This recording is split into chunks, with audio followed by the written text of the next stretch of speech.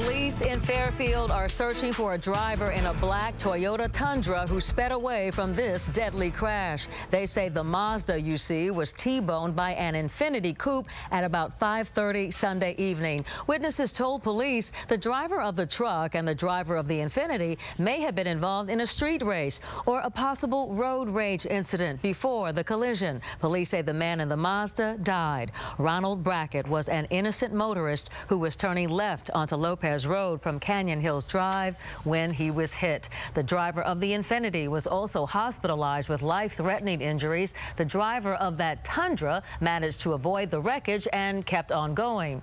KRON 4's Maureen Kelly reports while the investigation continues, the family of the innocent motorist is struggling with their sudden loss. Ron was a really good person. He was a good father and a good boyfriend. The victim's live-in girlfriend and mother of his youngest child was surrounded by friends at the memorial for 31-year-old Ron Brackett. There she posted pictures of their new baby, 2-month-old Alexander, and grappled with her sudden loss. He didn't deserve to go so early in life. He had a long life ahead of him. She says Ron was on his way home from a friend's house when he was killed in the crash Sunday night. Why him? Why couldn't you just be home?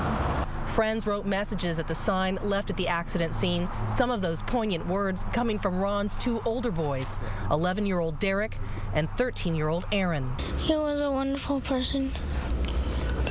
He always kept us safe and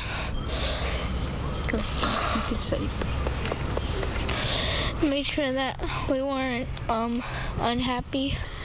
Even if he was sometimes not the richest person, he would still try to, help us out. Ron's ex-wife April says their family needs the driver of the Tundra that sped away from the scene to come forward in order to help them heal. We just want the person to come forward and, and say what really happened, so we get some kind of closure and hear his side of the story. Maureen Kelly, KRON 4 News.